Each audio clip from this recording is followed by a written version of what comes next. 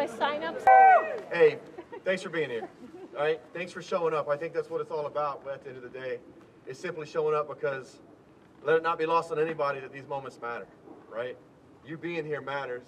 You showing up matters. It can be the difference. So I want to make sure I just start off there. It brings me great pride to be here with you all and to see the fact that you're showing up.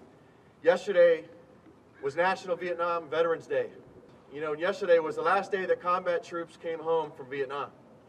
And at the same time, a flight from Travis MAC 177 was also returning home to recreate that flight. Because when they first stepped foot on U.S. soil, it was right here, 50 years ago.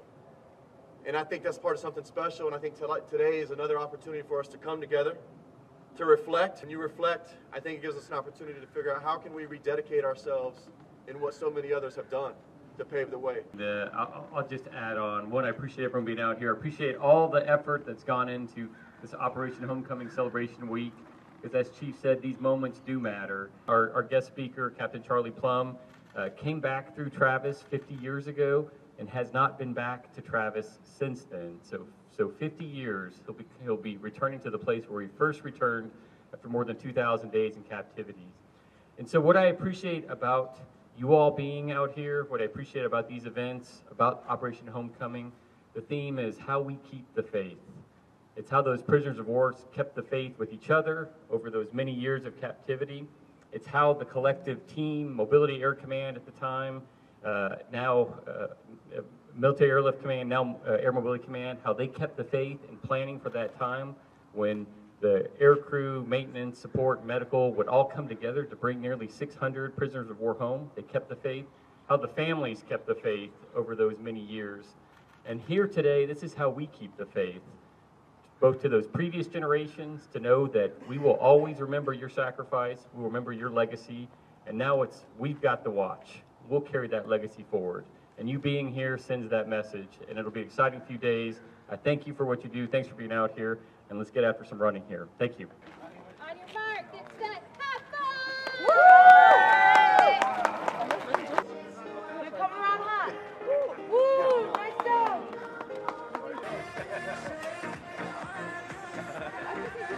Nice job! Yes, sir! Challenge yourself!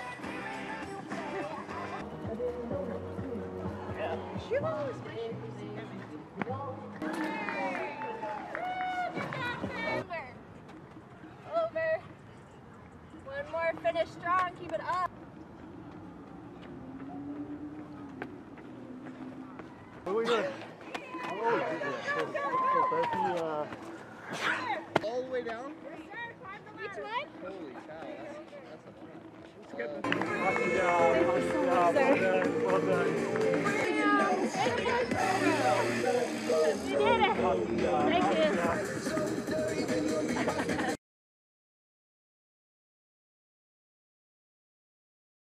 On behalf of the men and women of Team Travis, welcome to today's Operation Homecoming Facility renaming ceremony. O'er the ramparts we walk, was still there. Oh, say,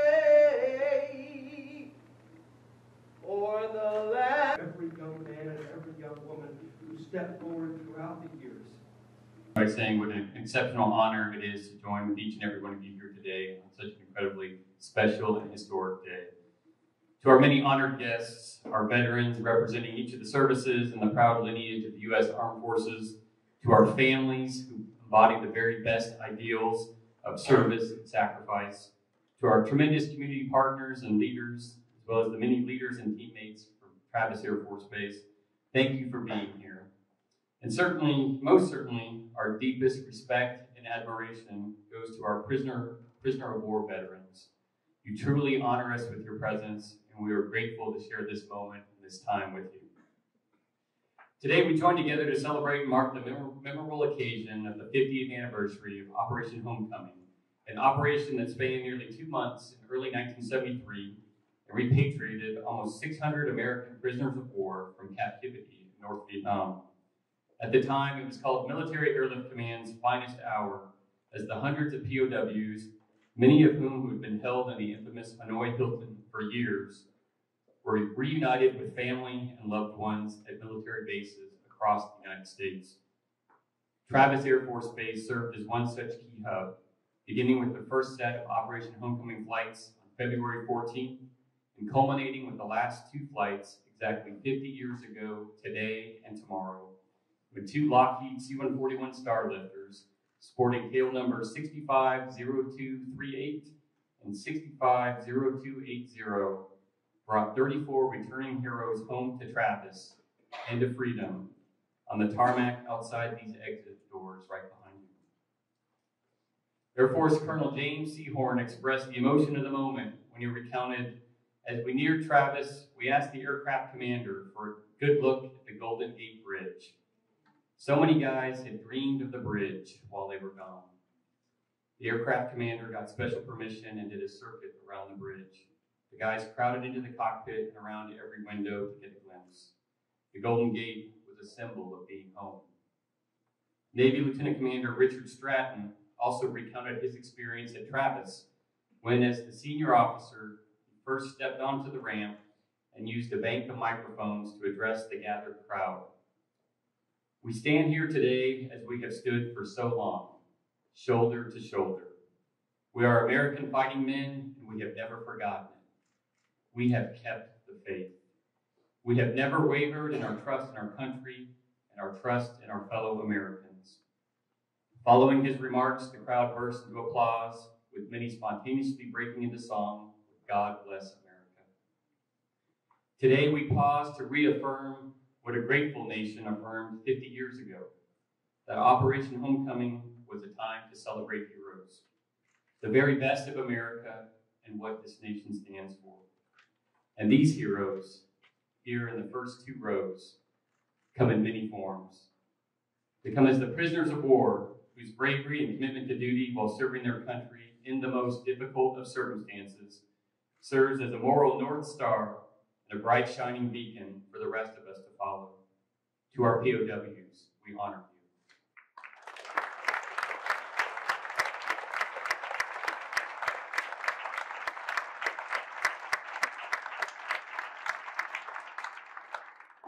To the many service members across aircrew, maintenance, support, and medical specialties, whose selfless actions in the planning and execution of Operation Homecoming made the many, many happy reunions possible.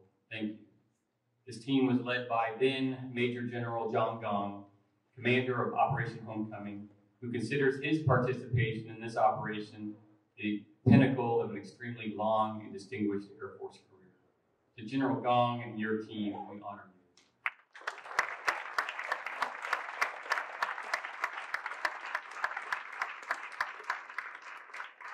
And certainly to the family members who kept the faith across long periods of uncertainty, fear, and worry. You collectively represent the very best ideals of courage and commitment and sacrifice. To the families, we honor you.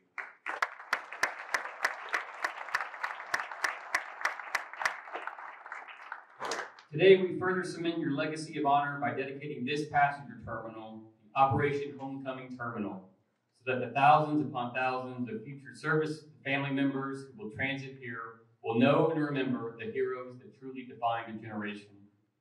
And shortly, we will transition to the tarmac for a similar dedication to the very spot where Operation Homecoming occurred, accompanied by aircraft nose art dedications honoring this 50th anniversary. And finally, we will conclude with a small presentation linking today's event to the Operation Homecoming Heritage Flight that occurred earlier this week, where a Travis-based C-17 and crew recreated the returning mission profile from Hanoi to Travis with remembered ceremonies in both Hanoi and Hawaii and now here. I sincerely thank all of you for joining us today for this occasion and wish you the very best as we celebrate Operation Homecoming today and across the years to come.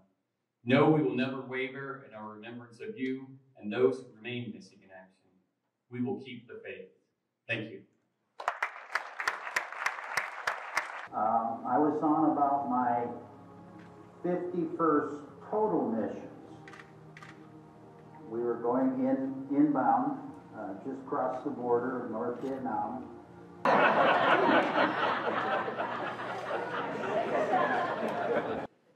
Well, I am proud to represent the brothers of mine in these first two rows and their families. Indeed, all of the men and women in uniform are hundreds of millions of Americans that prayed for this day 50 years ago. I want to thank each of you for helping us celebrate the most wonderful day of our lives, stepping our feet on the free soil. Travis Air Force Base. Thank you. We wondered for years how we would find out we were going home. How would they tell us? How would we react?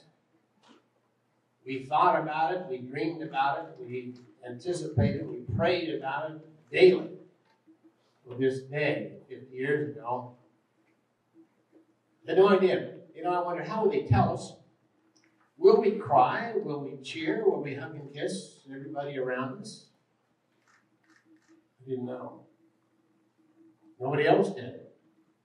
The first indication I had was that the enemy brought in a piece of wrapping paper and asked each of us to put our foot on the wrapping paper. They traced around our foot on this paper. We would get shoes. We got shoes. We still weren't for sure because they tried to trick us many times. They'd come in, hey, you're going home today. All you have to do is sign this confession. Of course, the code of conduct was, no, we will not accept early release. And then they came in and brought in a pair of trousers, real pants, with a zipper. Hadn't seen a zipper in 6 years. Then it zipper up and down.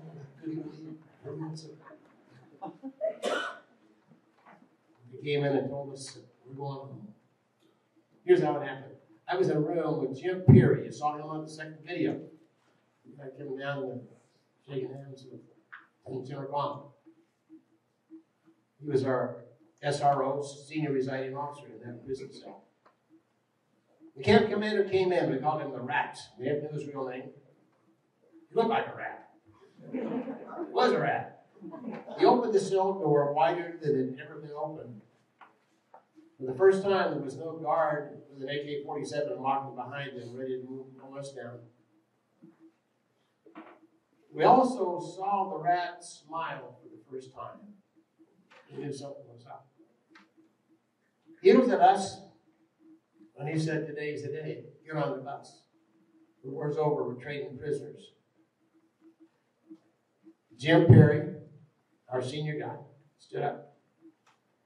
He faced the rat and made a very low, ceremonious bow, as we had been forced to do for all those 6 years. Then he squared his jaw, and he said, sir, we're not going home until all the sick, injured, and innocent men have left this camp. And then we're going home in order. The rat was incredulous. He couldn't believe this. He said, Peary, I'm offering you your freedom. I never forget Jim Peary's words. This is a lanky, slow-walking, slow-talking guy from 8 Mile, Alabama. And he squared his jaw and he said, sir, freedom is vital to us, but not without our integrity. The rat hauled him out of there, put him in a stockade, beat him up pretty good, and he came back with the rest of us, the junior officers. He said, your senior guy's gone nuts. The rest of you will not be penalized for the mistake he made. Get on the bus. We didn't know what to do. We hadn't been given any last-minute instructions. What do you do when you don't know what to do? Have a meeting.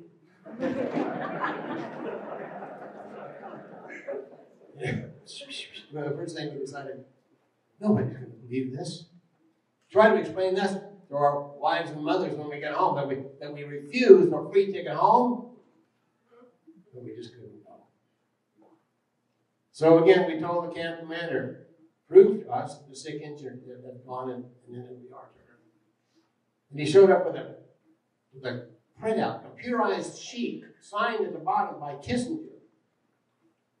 And a note from Kissinger said, you boys get on the plane. So we formed a platoon outside that prison cell, And then Jim Peary called cadence, 2, 3, 4, as we marched out of there, proud Americans on the bus over the dike. We'd seen that the airport before, the enemy's airport, Geelong. We'd never seen the sight we saw then. The United States Air Force, C-141, sitting on the ramp. Big flag on the tail, star on the side, wow. Still, no response. Nobody cried, nobody cheered, nobody had kissed anybody else. You're waiting and wondering, when are we going to realize this is for real? We're going home. It wasn't until we boarded the 141, rolled down the runway, lifted on Emily soil. It wasn't until we finally, over free waters, we all broke loose and started hugging and kissing the Air Force nurses.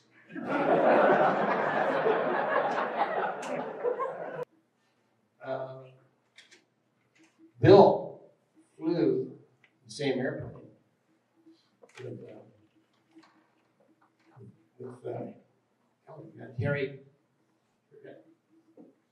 I forgot your buddy's name. You flew with Jerry Denton. I'm sorry. So we remember that for sure. Jerry Denton was one of the senior officers in the prison camps and a very well-respected guy. He came out and became a flag. But I'm going to close with his comments because they're better than mine. And they're famous. He came off the airplane and he said, "I want to thank our Commander-in-Chief and all the American people for making this day possible. God bless America."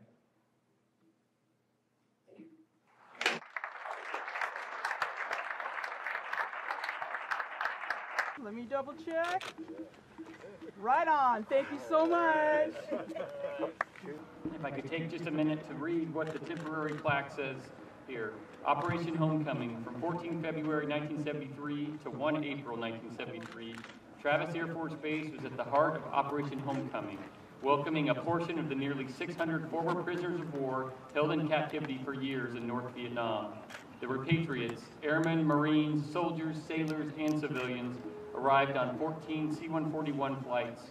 At Travis, the 22nd Air Force, 60th Military Airlift Wing, and David Grant Medical Center worked together on the effort to reunite families and express the appreciation of a grateful nation.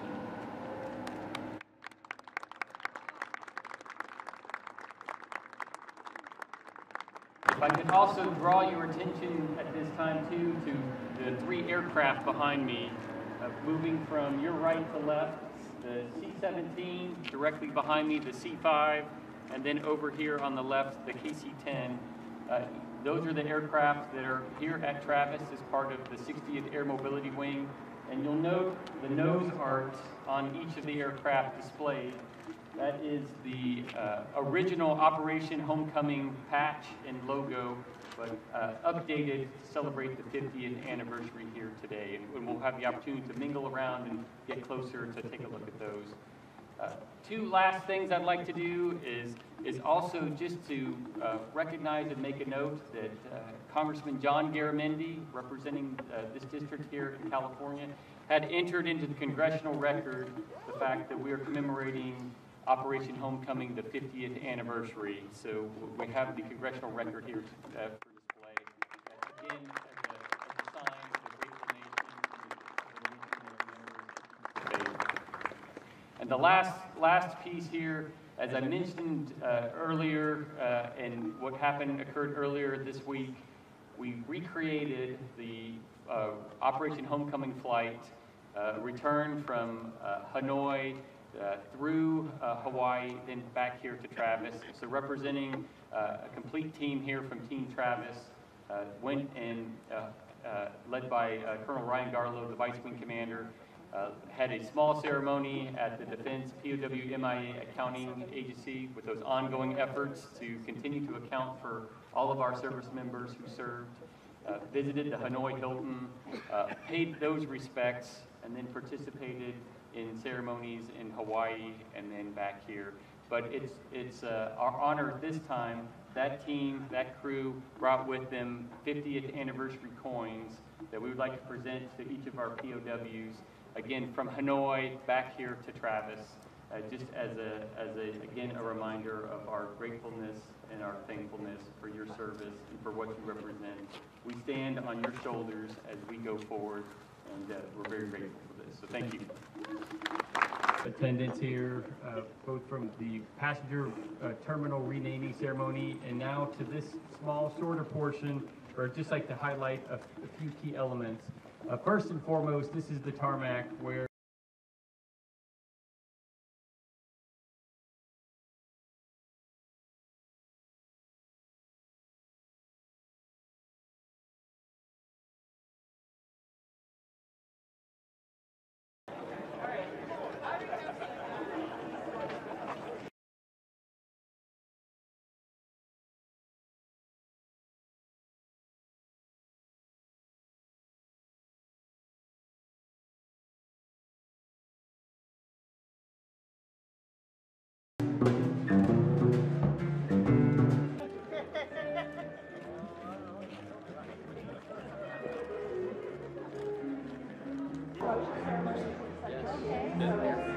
But it's worth the walk around. Really is. Thank you. To the formation. So our motto is threes in. Okay, so number 3 is rejoin.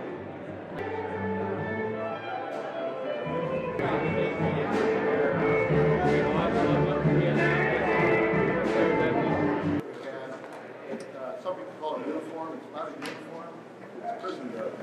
But this is the earlier model of it we had in the once we got out of the jungles in the southern part of North Vietnam, and then we got up outside of Hanoi when we were at the rock pile, and then at the plantation garden and so on.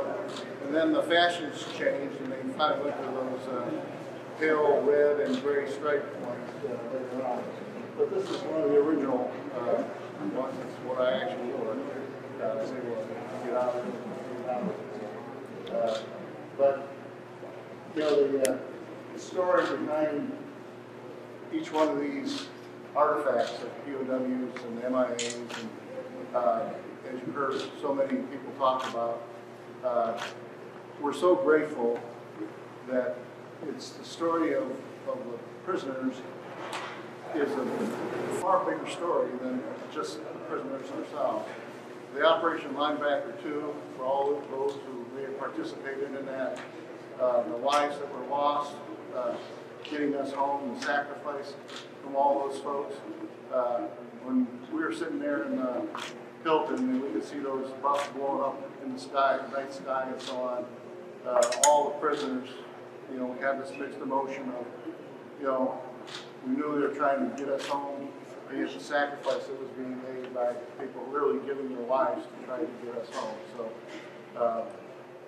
when you think of POWs, you think of the sacrifice, and then something I've always said is you've got to think of the families, that for each one of us that were there, the moms and dads, the spouses, the loved ones, brothers and sisters.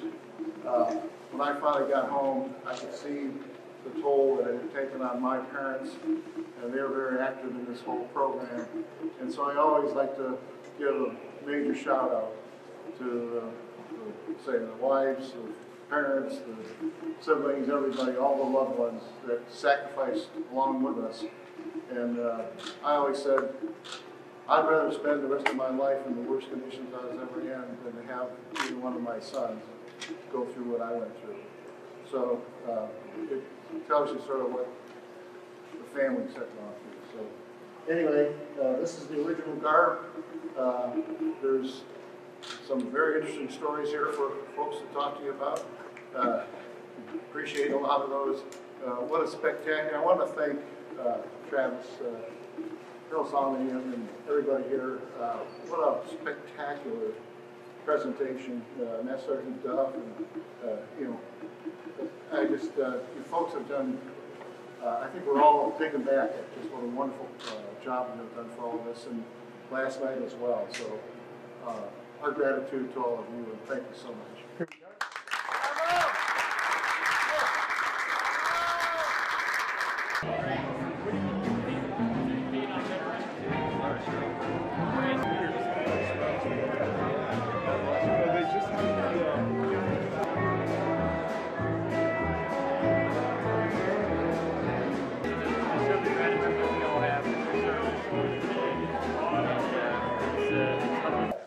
you can imagine we're high visibility with Congress, the family members, veteran service organizations. We actually have quarterly updates with all the national leadership of veteran service organizations to give them an update on the status of cases. So this is just a snapshot of what we're doing in 2023.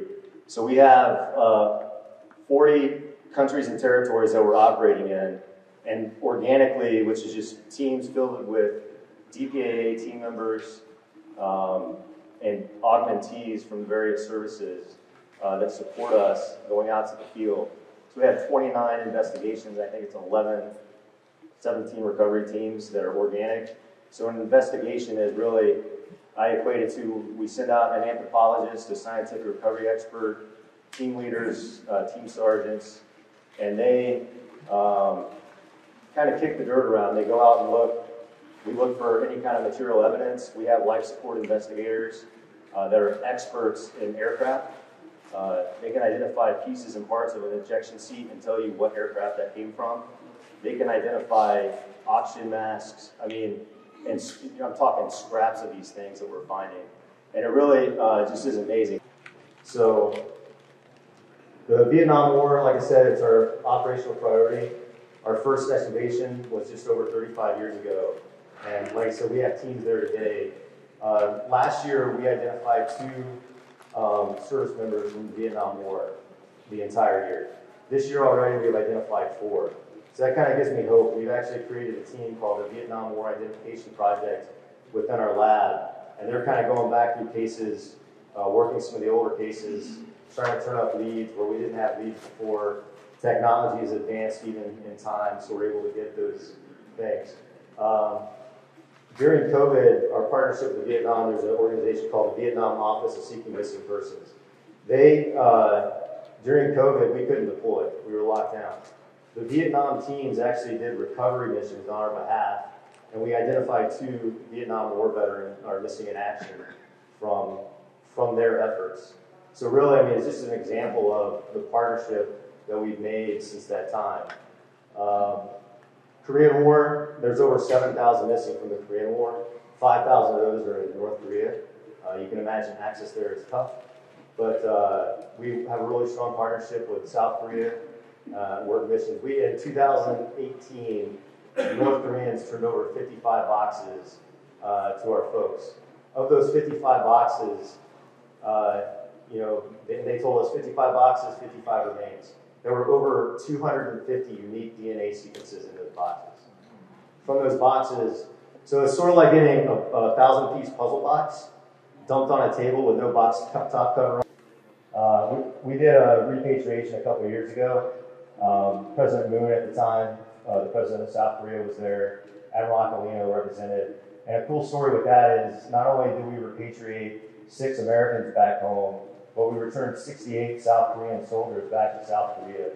One of those soldiers that was identified, his granddaughter was a lieutenant in the Korean Army. So she was flown out to the ceremony and escorted her grandfather on the plane, on the president's plane, and took him back home to her family. Those kind of stories are just amazing.